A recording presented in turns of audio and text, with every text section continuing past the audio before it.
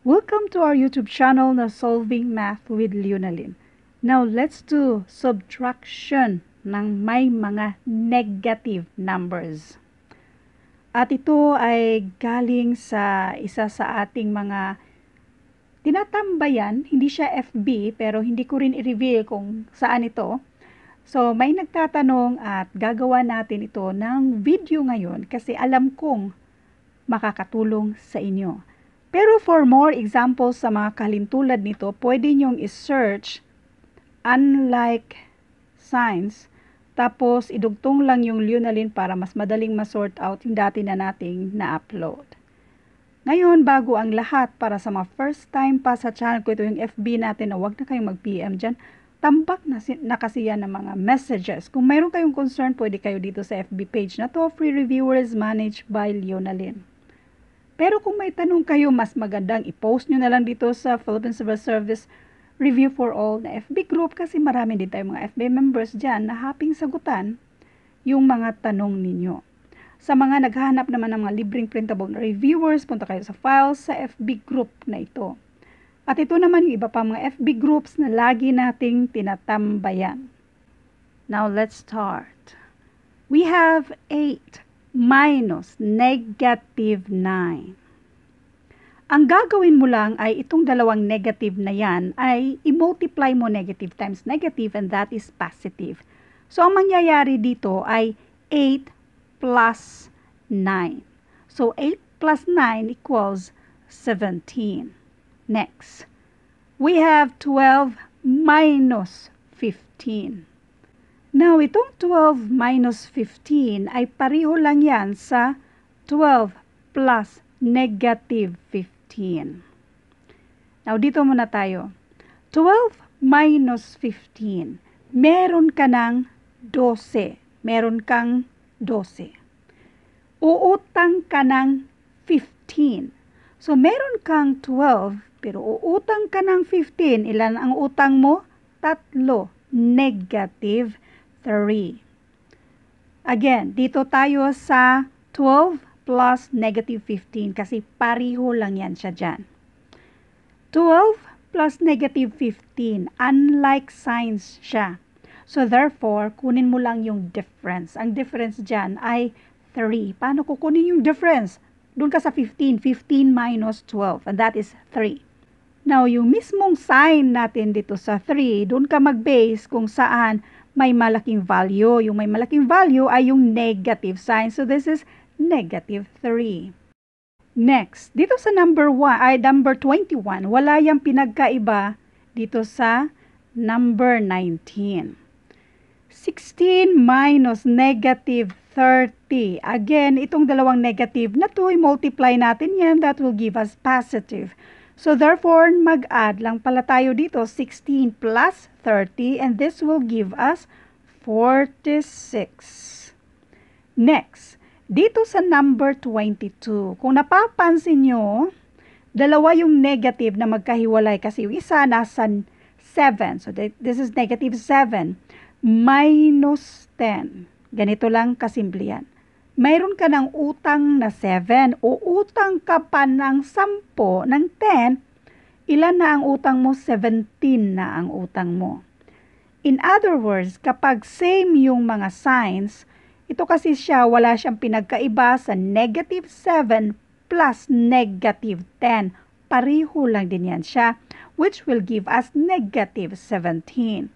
So, ngayon yung dalawa na yan, pareho yung signs dyan. So, i-add mo lang at kopyahin yung minus sign or yung negative mismo. So, this is negative 17. Sa number 23, wala yung pinagkaiba sa number 22. Negative 8 minus negative 15. Meron kang utang na 8, uutang ka pa ng 15. So, ang utang mo ngayon ay 23 na. So, this is negative 23. Next. Ito naman ay may utang kang 6. Tapos, negative 6 minus negative 3. Again, itong dalawang negative na magkatabi, i-multiply mo yan, that will give us positive. So, therefore, we have negative 6 plus 3. Unlike signs yan siya, so kunin natin ang difference. Ang difference dyan ay 3. Bali, 6 minus 3 and that is 3. At kopyahin yung may malaking value which is yung minus sign. Isa pang paliwanag nito, meron ka ng utang na 6. Magbabayad ka ng 3. Ilan na lang yung utang mo? 3 na lang yung utang mo, negative 3. Now, kung paano natin ito sinosolve, ganun din ang pag-solve dito sa number 25 at number 28. Pariho lang din yan siya. So, we have negative 5 minus negative 12. Anong gagawin natin itong dalawang magkatabi na negative? I-multiply natin yan. That will give us positive.